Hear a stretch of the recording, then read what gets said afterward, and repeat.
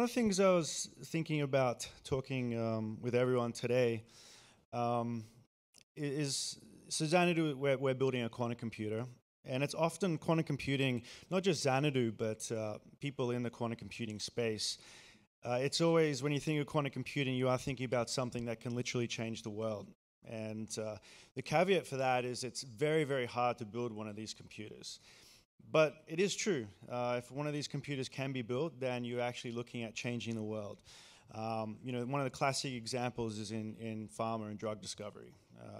You can actually use a quantum computer to simulate something else. And this something else is the ability to discover new drugs. And ultimately, everything has at its origin quantum physics and the properties of quantum physics. Current computers that we have today are not quantum, so they often just a fairly good approximation of things. And also the discovery of new materials, new batteries, for instance, and things like that. The world will look different the day after a quantum computer is built. So I always think about this thing about changing the world, and I think we say it, other people in quantum computing say it, and also everyone says it really when you're trying to raise money. You have an app, you have a product, whatever it is, and it's going to change the world. And there's some truth to it. There's also a lot of hype. We exploit that as well. In our case, it is true, but as I mentioned, it's very, very hard to build one of these computers. We believe we can, along with other groups. One of the things that I've been thinking about is in terms of motivation. And after a while, when you're thinking about these things obsessively day in and day out, say building a quantum computer, whatever this thing is changing the world, it loses its meaning, changing the world. It just becomes something that you kind of get used to. So, a good example, I could picture myself, for instance, I think of SpaceX, and their mission is to, put humans on Mars and other things. And that's really fascinating, and it's really enjoyable, and it's really inspiring. But if you think about that every day, it just becomes kind of mundane, I think. You get used to it. The human mind gets used to anything. And so I think, for us personally, how do we kind of continually motivate ourselves to keep, ironically enough, wanting to change the world? And I think it comes back to two things. It's not letting go of this thinking of wanting to change the world, because that's what gets us up early in the morning and late at night when we go to bed and we're still thinking about it. It is one of these things that you have to be obsessed about.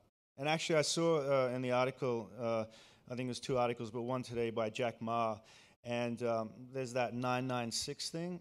I love it. I think it's awesome.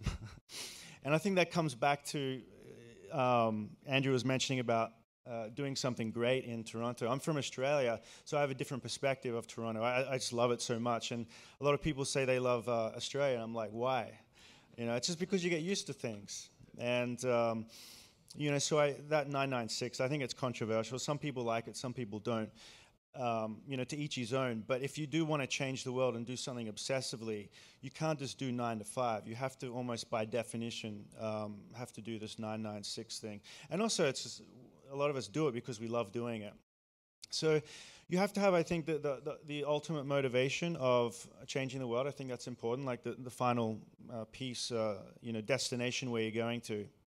But a lot of times, I think when you do achieve the final destination, it's a bit of an anticlimax, because in our case, it's going to be years before we build this ultimate computer. There'll be milestones along the way where we have a cloud computing system and we'll be able to solve a small subset of problems, still better than any other cloud computing company in the world. But the other thing we come back to is not only the end goal, but what is it that you love about quantum computing on a day-to-day basis? That's the real thing that, this double sort of approach there. And so for me personally, I just love the idea of looking at the mathematics, looking at the research papers, and these equations are pretty remarkable. And then I love reading, I love learning. And then these equations, you sort of think, it then connects to the final thing, whether it's putting people on Mars or, in our case, building a computer that no other, it's quite incredible. One of our chips will replace 30 million CPUs and for certain problems. So it's like, wow, that's crazy. And that all comes from the mathematics. And when you try to find use cases for companies and businesses, we're focusing on finance, you always have to match the mathematics of our computer, the inherent mathematics, and match it to, say, in finance, options and derivative pricings, whatever it is. So that's fun. You do that on a day-to-day basis. And but you can kind of oscillate back and forth between what is it that you love coming into work to do, and sometimes on the weekends or late at night, oh yeah, we're here to also change the world, because I think both are needed. They're both intrinsically connected, and if you only have one, you're not going to go the distance, and the other one you're going to kind of get burned out, I guess. So that's one of the things that we've learned, where we are in an industry that can actually truly change the world. That's it. Thank you.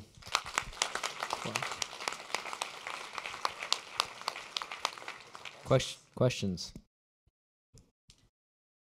Hey. I'm a programmer, but... Oh, okay. So my name is William. I'm a programmer, but I don't understand quantum computing. So my question is, how would you explain quantum computing to like a regular person? I just wouldn't. It's very hard to understand. A lot of it is the mathematics says it so, and then the last 20, 30 years, the experiments in labs around the world have shown that these weird effects are actually true. So that's the first thing. It's just you have to just believe it to be true, because a lot of scientists around the world for many decades now have shown things like entanglement and superposition actually exist. I guess the generic way to explain it is, all our digital components have at the basis the inputs of zeros and ones, and then you have gates acting on them.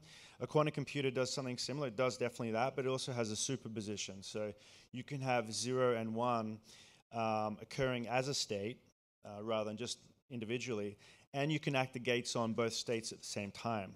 So you get this speed up, this parallelization. Effectively, it scales exponentially 2 to the n. So that's where that's one way I would try to explain it.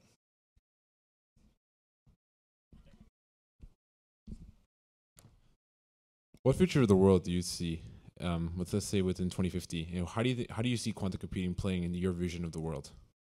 2050? Yeah. Yeah. So I think we can. It's always risky making statements about the future, but at that point we should have a full fault-tolerant quantum computer. And so, if no one's just to sort of let everyone know what that means, it's the most powerful version of a quantum computer. We're in the era now where we don't care about fault tolerance. What can you do with a noisy quantum computer? You can do some really cool things. So we hope to get to that point, and that opens up many things. As I mentioned before, a lot of people are touting quantum computing to really alleviate or solve global warming, solve cancer, all the amazing things, new batteries, new materials that we would not have been able to unearth without a quantum computer. So that's where we're headed. I'm not sure if we'll get there at that point, but definitely these machines are getting more and more powerful. One more question. Oh, yeah, I got one. Sorry, I can jump on the mic. It seems like it's something can change the world, and I'm just wondering about sort of government involvement, global collaboration. Like, it seems like a really important thing we've got to get right and keep it in the hands of the good people versus the bad people. Just oversimplify. How do you know who's who? Just maybe if you can comment on government involvement or global collaboration on how this will pan out. Yeah, so as was mentioned, our team is made up of 35 people, and most of them are from all around the world. So inherently, this research has come from universities all over the world. So you already have this collaboration going on. And then you look at another angle to sort of look at is the US and China. They're both putting a lot of money in, particularly China. So I think certain aspects of quantum computing may be regulated already by ITAR and restrictions where ITAR is the US regulations where it can be looked at as a weapon technically. So I think one of the great aspects of quantum computing is to crack security. That's something that's maybe 10, 15 years away, but that's one of the first use cases. But I think it's really hard to stop technology. I think many people are working on it now. And the other thing too, it's so freaking hard to build. It's so tough. So it's not imminent, and there's going to be certain phases as it gets more and more powerful. So there'll be enough time to regulate if there's a need for that. But I think it's already a worldwide effort, and you need collaborators from all over the world. So I'm not sure, to be honest, how it's going to play out. But so far, it's very collaborative. When I was at university, I worked with people in China and all over the world. So that's still going. But now some of the companies are getting involved, like Huawei, Alibaba, and so forth. And maybe the governments will start getting involved at some point. But it's hard to really know why they would get involved, because the security side is an obvious one. But there's going to be solutions to current encryption that are resistant against a quantum computer. So then it's about developing new batteries and new materials and things like that. So there's a lot of good that can come out of it. The answer is I don't really know how it's going to play out, but I think will keep progressing for a long time before that becomes an issue. Thank you, Christian. Thank you, everyone.